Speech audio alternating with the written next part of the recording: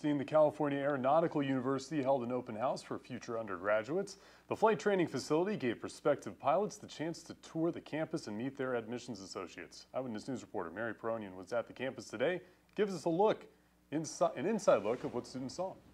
Students near and far arrived at the California Aeronautics University in Bakersfield for the Bachelor of Science Aeronautics program.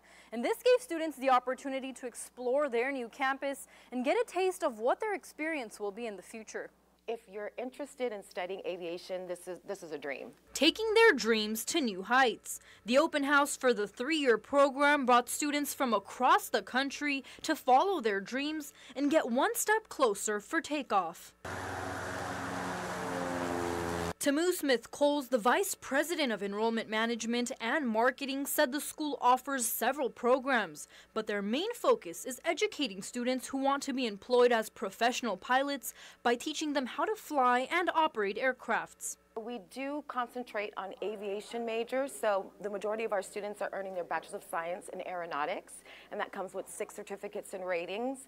And we do have an aircraft maintenance technology program. So when you're looking at routes that are quicker, faster, it's not about being fast, it's also about being efficient as well, right? So you want to make sure you're going to get that quality education in a short amount of time. But it's not only for people who want to fly an aircraft. Smith-Coles said they have an aviation business degree for students who love being around aviation but want more of a management role. 2 years ago, the university started a mechanics program, which is another option for those who like doing hands-on work.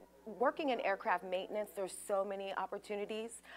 You can work on cars, you can work on roller coasters, and between piloting and maintenance, we need over 600,000 between now and 2040. Accepted students had the chance to walk around campus, but also visit the aircrafts they will soon learn to operate, as well as sit in the pilot's seat and get a feel of their future. Reporting from the California Aeronautics University, Mary Peronian, Eyewitness News.